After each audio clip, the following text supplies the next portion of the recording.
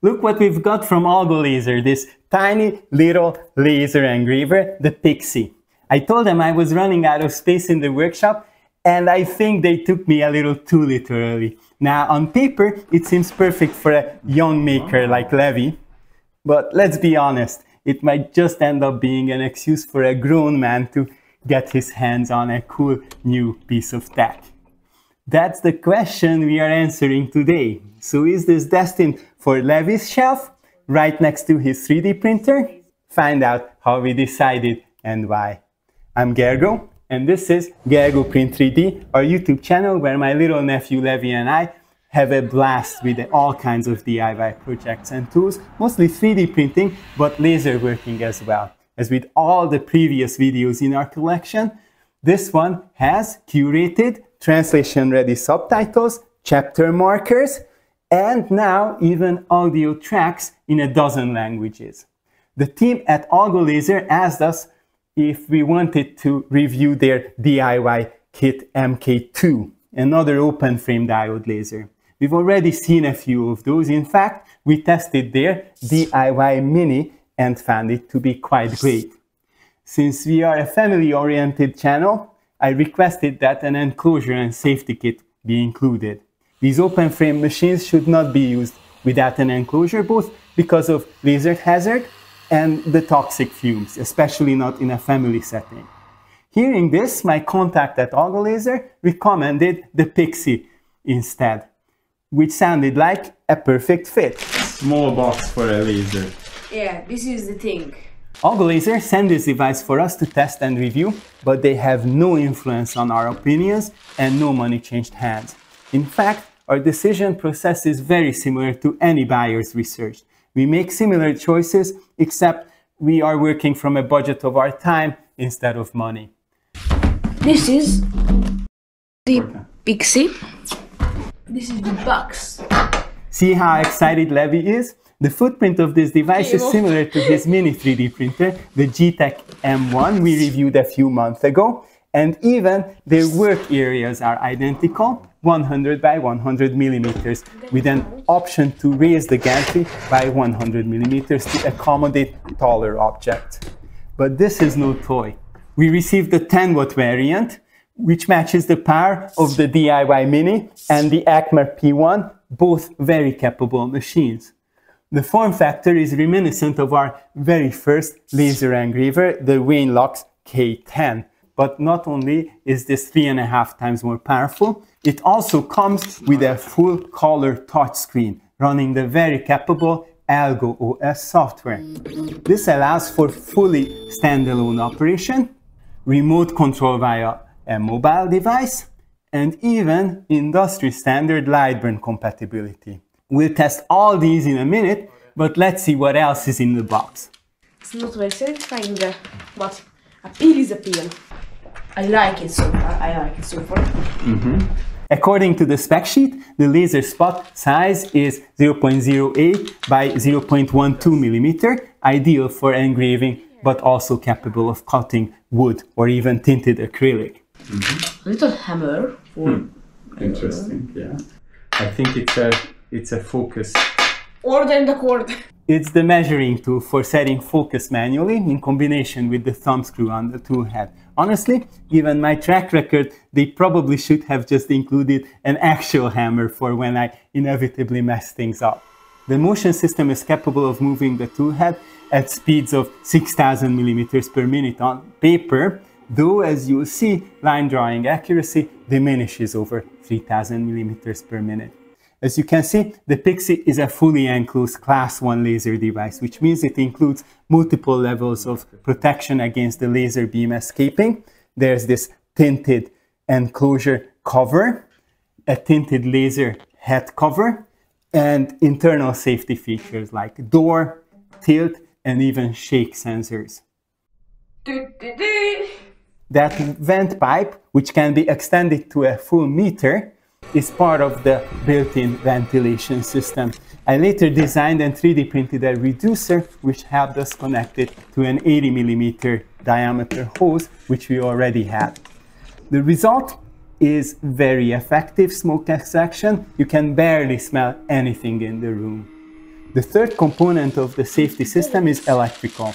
We get an external 60 watt, 24 volt power supply, which means only low voltage enters the device. So we have a very big peel. Come here. This is the one piece. Nice.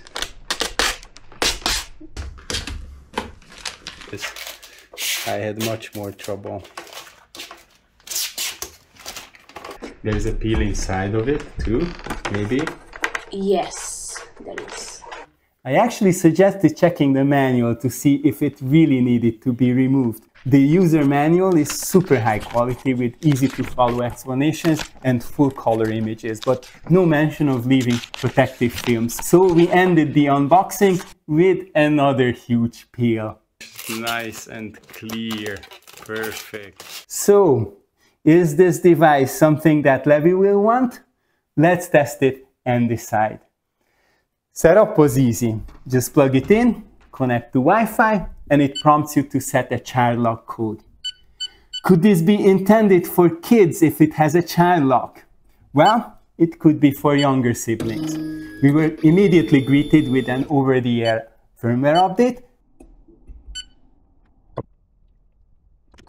which completed smoothly. Nice. The main selling point is the standalone operation, and to be honest, it's a bit of a mixed bag. However, we ran into a real-life situation where it was actually useful. We recently spent a few days at the family's lake house, where we had an unfortunate burglary earlier this year. To hopefully prevent future break-ins, Levi's mom gave us a task: to 3D print a fake security camera. The model we chose from Thingiverse is actually the chassis of a real one, but without the internals, it should serve well as a prop. So we installed the fake camera, and to make the illusion complete, we needed one of those little warning plaques about constant video surveillance. You know, most people's first response to a burglary is to call an alarm company.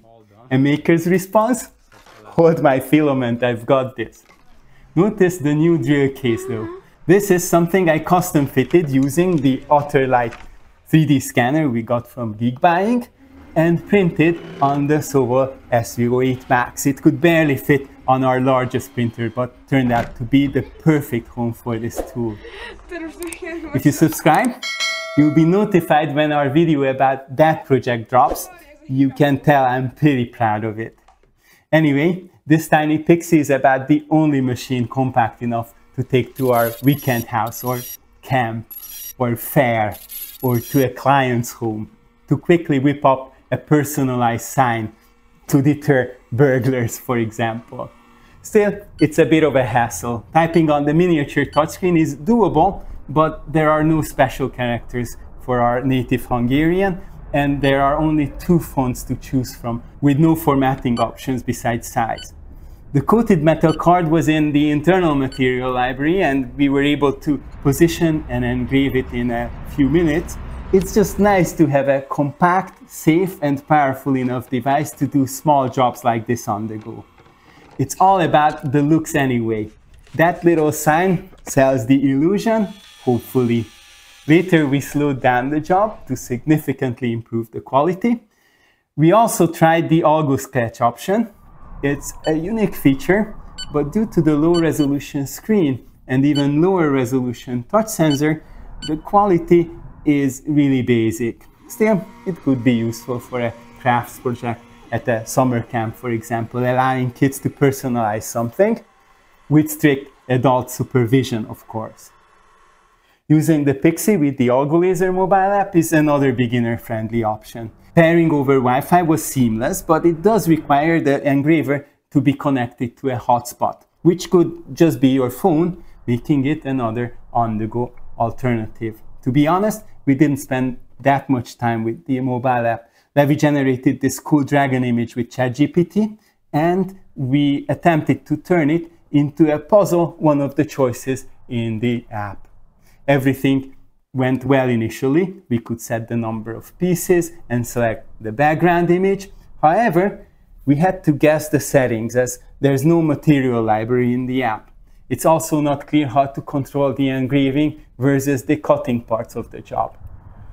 Our first attempt took over an hour and ended with a burnt engraving, while the 2 cutting passes weren't enough to get through the material. For the second and then the final third successful attempt, we reduced the puzzle size, lowered the power to 60 and later to 40%, which seems to only affect engraving, and increased the cutting passes first to 4 and then to 6, which finally did the trick. Perfect success. If you appreciate us figuring these things out and, making mistakes so you don't have to, please take a moment to hit that like button. It really helps us out. And thank you if you did. The app has plenty of potential, and for countless fun projects, it's a fantastic and free way to get creative. The question is, would it be enough for Levi? You see, the real deal for laser control is of course Lightburn, and Levi is a bit spoiled as Lightburn is the software he learned on with our other lasers, and he loves the power it gives him. Even for the mobile first generation, once you've tasted that level of control, a simpler app can feel like a downgrade. Now, that power comes with a price tag. A core Lightburn license is about $100, but it's best to think of it as a one-time investment, not just for the Pixi, but for almost any laser you might own in the future. Connecting Pixi to Lightburn on my Windows PC was a breeze. It was automatically detected and added. The company didn't provide a material library, but I could just repurpose the settings I developed for my DIY Mini 10W. I cut these keychain logos from 3mm plywood in 2 passes at 350 mm per minute and 90% power. Aligning graphics in the tiny work area is really easy, so I enjoyed cutting 18 of these from scrap pieces for my friends. By the way, a mini vacuum like this Hotto is indispensable when it comes to projects like this. Get yours with a 20% discount using my link and code below. So that was cutting. Before engraving, we ran material tests on plywood and painted metal cards. According to these, the best setting for both is 3500 mm per minute at 50% power. A bit curious that they are the same, but a fantastic news for my brain, because that's one less number I have to try to remember. We engraved Levi's dragon on this slate coaster using a 45-degree crosshatch at 2500 mm per minute and 80% power. And it turned out amazing, with quality on par with my 55-watt CO2 laser. Just a bit slower, of course. By default, Lightburn won't let you frame with the lid open or turn on the low-power laser beam for alignment. Make sure to enable laser fire button and laser on when framing at a low power, like 3%. I wish we'd done that before aligning the slate coaster. With those settings, centering the dragon on this cork coaster was much easier. So many blanks can be purchased in this 4-inch 100mm size. Look how perfect this turned out at 5000 mm per minute and 50% power. And then we did the ultimate project, the one Levi came up with a year and a half ago. Yes, I'm talking about the laser cut and 3D printed pins we've made for so many occasions. The inserts are laser engraved and cut from 3mm plywood, while the frame is 3D printed. Already having a tiny 3D printer, now with the Pixi, Levi is all set to make these pins completely on his own. The Pixi proved to be the perfect device for this, cutting and engraving the inserts. You could do 3 or 4 at a time, while his M1 Mini can churn out the 3D printed parts for him. Such a satisfying, perfect fit. So the final question, is the Pixi going on his shelf? There are many reasons for it to go there. It's a very safe device for a responsible youngster to elevate his DIY projects. It has enough power to be way more than just a toy. Like his 3D printer it takes up less space than a sheet of paper. It's ready to be used with just the mobile phone he already has, and the creative possibilities are nearly endless. So why is this staying in our workshop for now? Even though the Pixi meets high safety standards, a laser cutter still works with fire. A 12-year-old shouldn't operate it by himself, and if we are doing it together, why not do it in the workshop?